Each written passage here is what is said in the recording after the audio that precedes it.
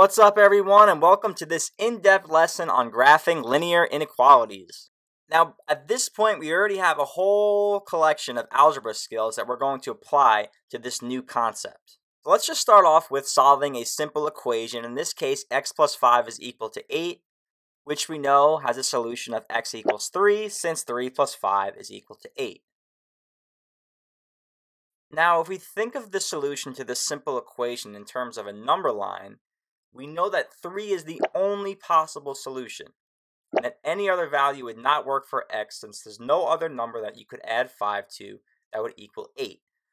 So this simple linear equation only has one possible solution. However, what if instead of an equal sign, this was an inequality? So now we have x plus 5 is greater than or equal to 8. If we were to solve this, our solution would be that x is greater than or equal to 3, which means that x can be 3 or any value that's larger than 3. So now our solution includes the number 3, so we're going to use a closed circle since it's greater than or equal to, and anything that's greater than 3, so we have to shade to the right.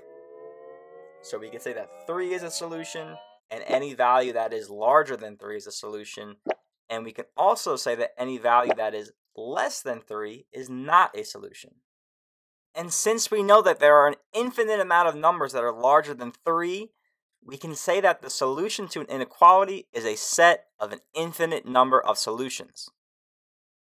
Now, before we move on, let's imagine that that inequality sign was a greater than symbol instead of a greater than or equal to symbol. In this case, our new solution would be x is greater than 3, which means that 3 is no longer included, so our circle is not shaded anymore, and now we can say that our solution set is any value that's larger than 3, but not including 3. So now that we've refreshed all our prior knowledge of equations and inequalities, let's ask ourselves, what are inequalities going to look like on the coordinate plane? Now, we already know that in linear equations, such as y equals x or y equals negative x, that any point on the line is going to be a solution to those equations. But we're interested in inequalities here. So if these were inequalities instead of equations, they would look a lot different. If we had y is greater than or equal to x, we would have to shade all the area above the line. And if we had y is less than or equal to negative x, we would have to shade all the area below the line. Now, this shading is dependent on the inequality sign. When we have a greater than or equal sign, we are going to shade above the line. And when we have a less than or equal sign, we are going to shade below the line.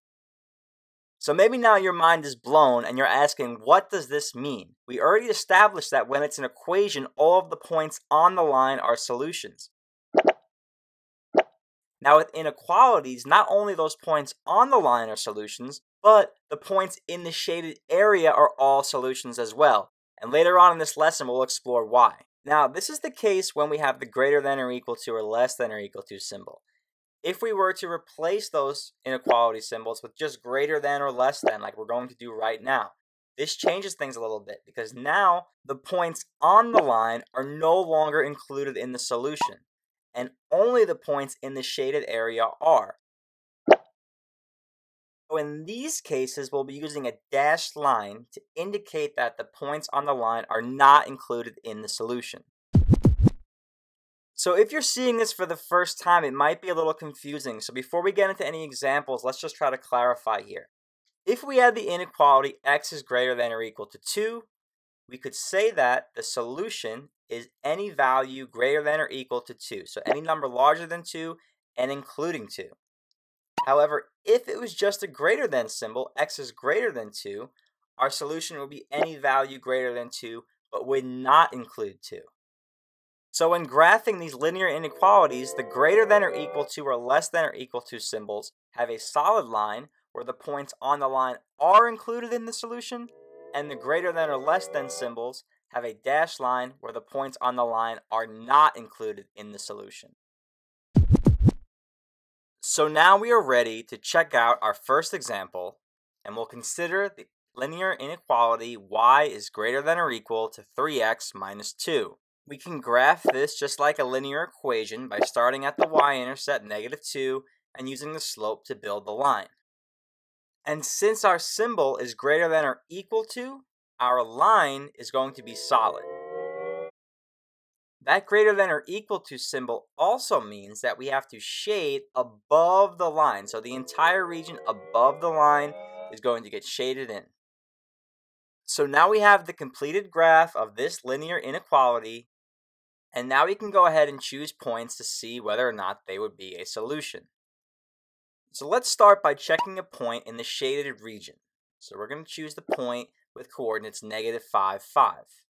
Now those are x, y coordinates, so we can replace those two values, the x value with -5 and the y value with +5.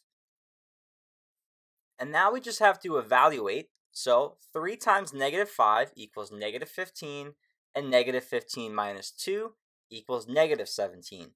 So we're left with 5 is greater than or equal to -17, which is true, and should help us to understand why any point in the shaded region will be a solution to this linear inequality. Next, we'll look at a point that is on the line. In this case, the point with coordinates 2, 4. So again, we're just going to replace the x value with 2 and the y value with 4, and then we can evaluate. So we know that 3 times 2 just equals 6, and 6 minus 2 equals 4. And what we are left with here is 4 is greater than or equal to 4, which we know is true. And this should help us to understand why any point on the line is also included in the solution set.